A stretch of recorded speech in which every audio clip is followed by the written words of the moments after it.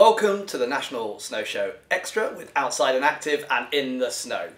My name is Rob Stewart and I am here with ski instructor Roran Smith. Hey mate, how you doing? Good to see you. Good, you too. You too.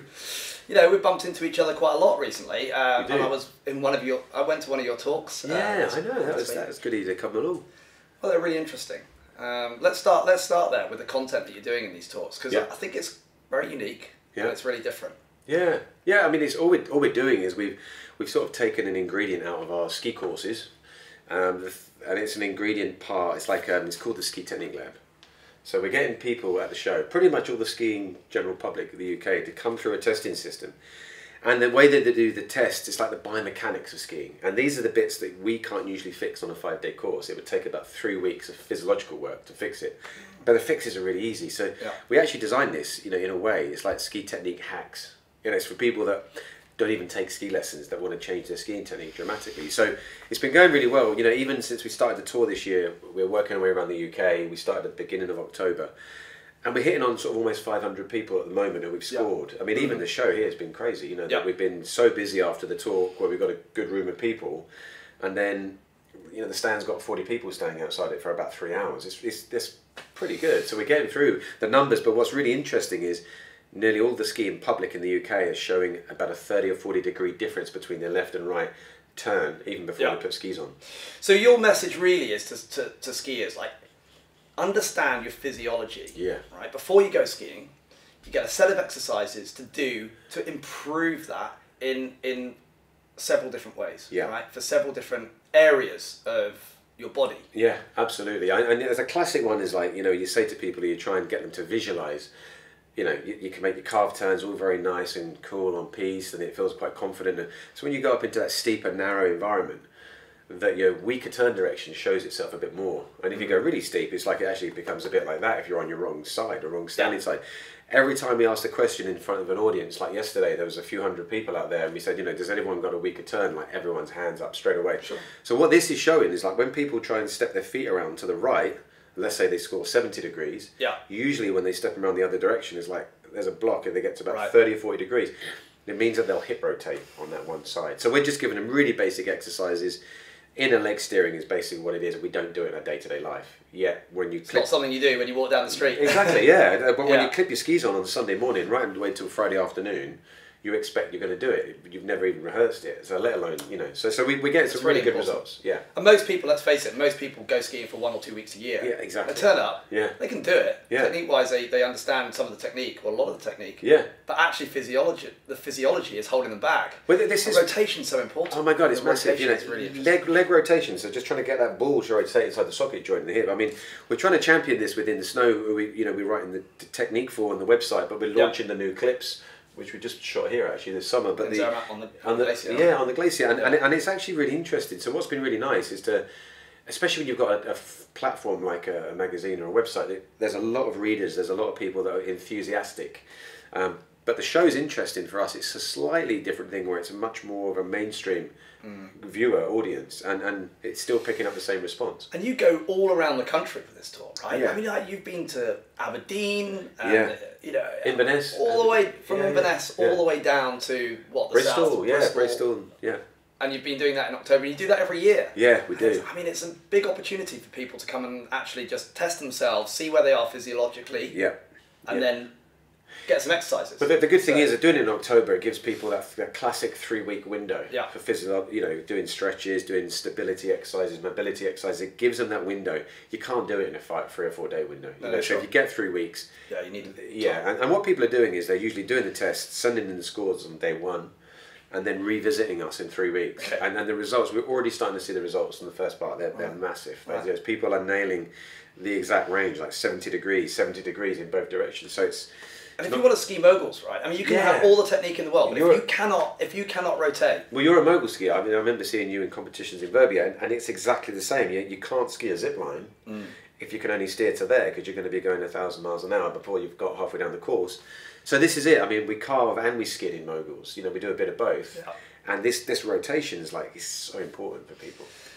Great. So last winter, you were lucky enough to be we were so lucky. You were finding yourselves in Switzerland that actually just I mean, obviously it wasn't operating completely normally because restaurants weren't open normally and that sort of thing. It was very different. But the lifts were open. The lifts were open. I mean, the way that the Swiss were obviously linking it to their railways and their cableway sort of system, and you know, if the trains are running, so are the lift cables in the ski resort, which was amazing for us. So from our point of view, we went through our process of a winter season. We were limited, so you know, I think the Brits were blocked from coming into Switzerland from December the 18th or 19th, something like that. Yeah. So we lost most of our season's bookings, but weirdly, you know, a few people that sort of made the call to say, actually, I'm staying here. Yep. Stayed. Once they were in, they stayed. They stayed in Verbier for the season. They stayed in Verbier, and they, you know, interestingly, we already had courses set up, like the Masters course. It was a bit like an instructor course, but without the exams. Okay. So they came and skied on the Masters course for 5 weeks, like a staycation style course. We had the instructor courses running anyway. We worked with the Swiss Embassy to get the laissez-passer documents. We got people in to do that. Yeah. It trickled, you know, we just about survived. I think from a financial point of view, it would have been better off if they shut the lifts and we were all on the furlough. But, but we got to ski, you know, which is like pretty epic, you know. So I got more free ski days than I normally would do. Amazing. Yeah, I mean, not great. But not great, but then it's not always monetary. Sometimes it's just great to get out there and enjoy the powder, you know. Yeah, so it's good. To have that on your doorstep and to be able to do that in that time. So lucky. I mean, we're speaking to friends in Austria and Chamonix, you know, just over borders, and you know, they were blocked and going to be fined $3,000 if they'd have put their skis on and gone ski touring in some places, you know. So it's pretty scary. And this winter, how's it looking? This winter's good. I mean, we've got some weeks that are already sold out, you know, so going even into our November courses, which are technically pre-winter courses, and numbers are high, the hotel's already full, and some of them are sold out. We're trying to put on extra courses. It's slightly tricky because obviously the Swiss have got this system where they're not giving out the L permit to British people because of the Brexit issues. Our team is okay, it's still our sort of solid team, but it's not because you've got work permits in place, or because you've got EU passport holders, or some of it's because of a mix of that. So some of it's because of EU passport holders, some of it's because people have got an extension on what they call the L permit, you know, by coming back out, and they've extended it through. Hopefully by next season, the following season, it'll be okay. And we're just going to tread carefully because whatever week we run, we've got the knowledge that some of the people are booking on this course and paying for it, and actually some of the people are on credits. So we've just got to tread really carefully. But to be honest with you, all of it, you know, we feel lucky, we feel blessed that we're sort of still doing it and having that opportunity. So it's we're super excited. I mean, it would be, you know, Switzerland obviously isn't in the EU, but they are sort of linked to the EU in terms of their work permits and the right to work within the EU. Exactly. State. Yeah. I mean, they're in the Schengen and they play ball, I guess, with Europe. They've got their bilateral agreements, and they haven't quite worked that out with the UK yet. I'm sure they will by the following season. That's what needs to happen. Yeah, exactly. Yeah, and hopefully we can go and work in Switzerland freely in the future. That would be good. Swiss people, please, just sort it out, right? Yeah, they'll get there, I'm sure. Yeah, okay. And Verbier, I mean, you've been in Verbier how long now? I mean, 25 I don't know what to say now. It's just getting beyond that, We won't talk about that. Yeah, we won't talk about that. Yeah, I've known Rob for many days, in many bars when we were in our youth, eh? Yeah, I mean, we did the bars. We did the bars. We definitely did that. And there's a few of them in Verbier as well. Yeah, I think 94 we got to Verbier, a long time ago. And, you know, I still have the same buzz in the morning of going to Medran. I look in what's going to happen. It's that massive playground where you've just got so many options on your doorstep to go and enjoy your day. And obviously, you know, you've got the Brousson side of Verbier and other areas, the smaller little areas and the pockets that we go and find. But yeah, I mean, I still have so much love for Verbier. So. Yeah, it's changed a bit, hasn't it? It's changed a lot, actually. Yeah, it's changed a lot. I mean, there's different types of dynamics going on in Verbier now. So you've still got your traditional ski bums that are skiing there, and people that are searching that sort of lovely power in their own sort of way, a bit of soulful skiing. You've got people there commercially looking at their holidays, and you've got the W Hotel for a different type of clientele, and it's just evolved, you know, in a way. But it's got a lot of different areas. But the mountain is still the same, right? The mountain's not changed. Exactly. It's still the same as it was. It's still the same. Yeah, we still get off and ski those amazing, as you know, the stairway runs and the Backemont 4 and lots of other secret spots that people, you know, we don't mention on the interviews. Look, we won't talk about those places, right? Unless you go skiing with you and you might show them. Yeah, exactly. And you know, you're well known, Roran, as a ski instructor. You know, you've got a great reputation, a great name out there, and you also ski with some pretty well-known people as well. Are they still coming out to ski with you this winter? Yeah, I hope so. Yeah, I mean, we've got a few people. You know, the classic sort of, you know, guys we've skied with before, like Lawrence Delalio, for example. He's a big fan. Yeah, he's a big fan of what we do. Yeah. He likes how we coach. Kind of is very similar, he says, to how he was coached. So he'll be back out and looking at it. Many of these people that skied with us, they hadn't skied for like over 2 years. So the introduction back into it's not just going to be like just chuck skis on, let's go. Everybody's like missed those really sort of intrinsic ski muscles. Sure. And we're sort of going to be playing it certainly on day one with a lot of people, quite safe. You know, I might have to come on one of your courses mate, at the beginning of the season. We should come and ease teach myself back into it for us. You know, after a year. Yeah. Get your, well, that would be get fun. your instructor stripes back out. You know? Yeah, sure. Yeah, and any other places, any other destinations that you might be going to this winter? Because you do, like we've Japan normally and all that kind of stuff. So that was a really good question actually. We will go to Cervinia, like we start there in a week and a half, 2 weeks. I think it's 2 weeks today.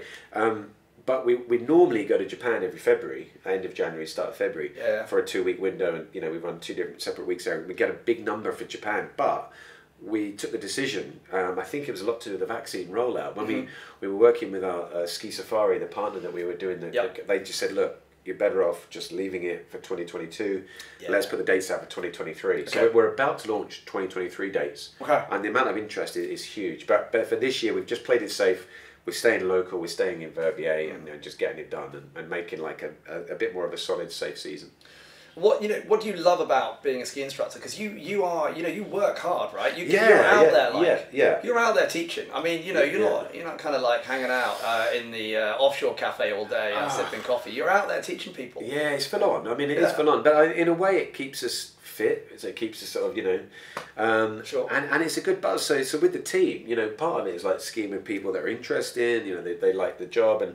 It's not random stuff. So we're not a ski school on the street where they get last minute lessons. Yeah. People book with us about 4 to 6 months in advance, and a lot of them are repeat regular clients. But there's a sort of camaraderie inside the academy team. So if we meet in the morning for a coffee, it's like you're seeing all your buddies. It's like it's your team, and then you get your day off and you go and ski together. You look forward to those moments. So there's a lot of that. Yeah, it's which pretty is really nice. Yeah, and the funny thing is with COVID. Even that, even trying to work together as a team, was quite restricted because, as you said, last season, we couldn't go out anywhere socially. Everything was shut, and you couldn't. Even on the mountain, there was no places to go inside. And it was pretty strict. And do you have a certain type of person you would say that fits in with the Roland Smith Ski Academy kind of ethos as an instructor, or is it? Yeah, I mean the instructor team, the coaching team are great. They're people that look a little bit wider than just a typical ski instructor sort of way it works. We look a lot about the biomechanics. A lot of our guys are also trained, to look closer at equipment. So from that side, the coaching is a much greater depth, you could say, of someone that's looking to get into that instruction world. And from the client side of it, I mean, they're typically people that want to get off piste. They either already are, they struggle with some aspects of technique, or they want that sort of bridge sort of created for them so they can go from on-piste skiing to off-piste. Okay. And like we said in the audience today at the show, you ask that question, like, who skis comfortably, on piste but struggles when you get into powder? And nearly everyone in the room, a few hundred people, put their hand up. And it is that classic thing that a few of these things that are actually built into the Ski Technique Lab always make those fixes for people. So that's our main client, is people that can ski off-piste or are desperate to get off-piste. And off-piste then, in Verbier, you don't have to give away any secrets. What's your favourite run? I mean, it's a silly. You probably get asked that all the time. We ask. I mean, do you know what? One of the things about Verbier is you can access pretty good skiing quite quickly off the lift. You don't have to go walking too far for it. So we're quite lucky. We've got Creblay, we've got Col de Mine, and they're so easy to get to. We've got Valent d'Arby. You ski straight to it. Got a lovely sort of Montgelée, which is actually on the front face. It's pretty extreme, for a lot of clients. Yeah, and off the back of it, you're looking at all the bowls. And over the far side, Stairway to Heaven, Highway. Highway, you literally just ski in, ski out. It's crazy. Yeah, sure. And you get the most incredible pitches in there. So we're lucky. I mean, if we go skiing ourselves, we usually just jump on the back of Mont 4, and there's a lot of different adventures up there as well. So it's endless, it really is.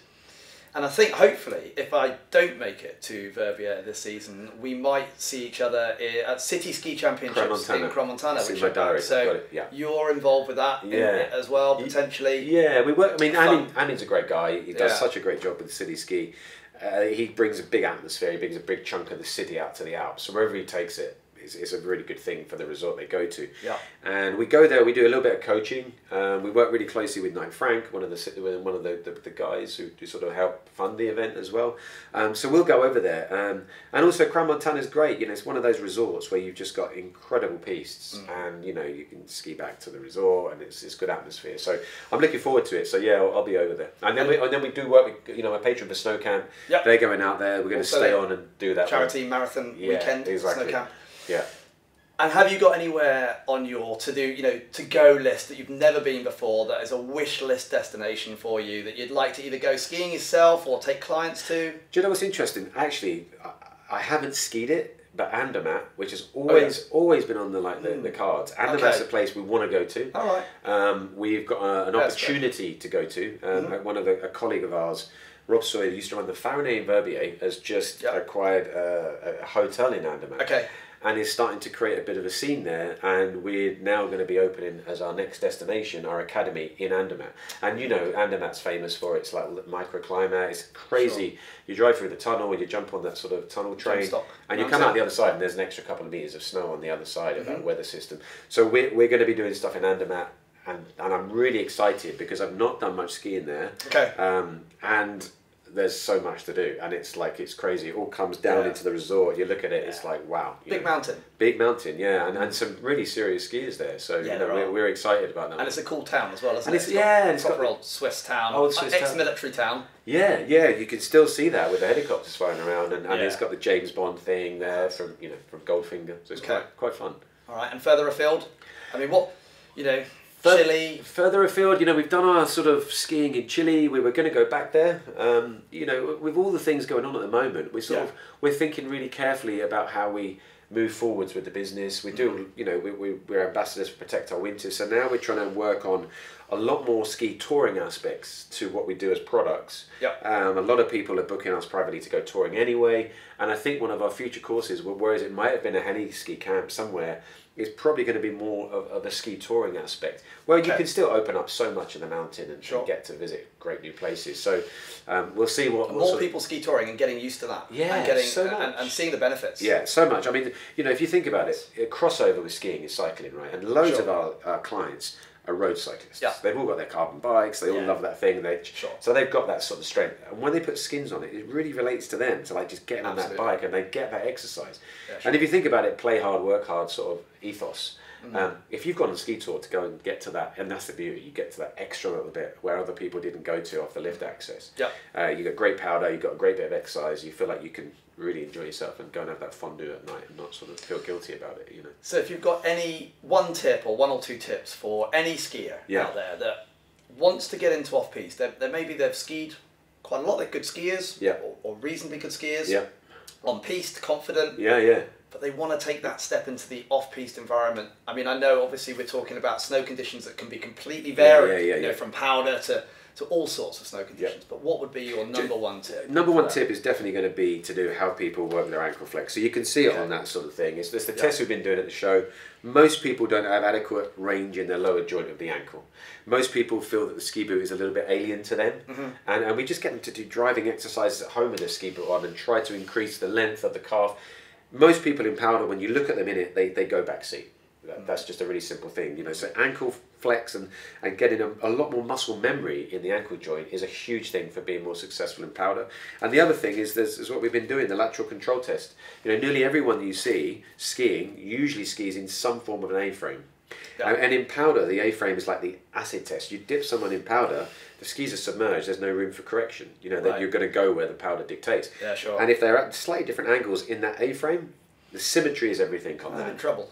They're having trouble. So the 10-second test, the lateral control, it's on In the Snow's website. People can access that information. You can do this stuff at home. It's really easy at-home exercises. So that's the message, get training at home. It's simple. It's not that difficult. It's free. It's free of charge. Free. Yeah. And then when they come out to ski with you and your team, you can have a lot of fun. Oh, have fun. Yeah, you unlock it and you have a lot of fun. We're in the mountains. Absolutely. Just want to ski. Have a good time. Absolutely, mate. I think there was a song that went like that. Something like that. Thanks, Warren. Good to see you, mate. Yeah, you too. Awesome. We'll catch up on the snow this winter for sure. Cheers. Thanks everybody for listening. Thank you.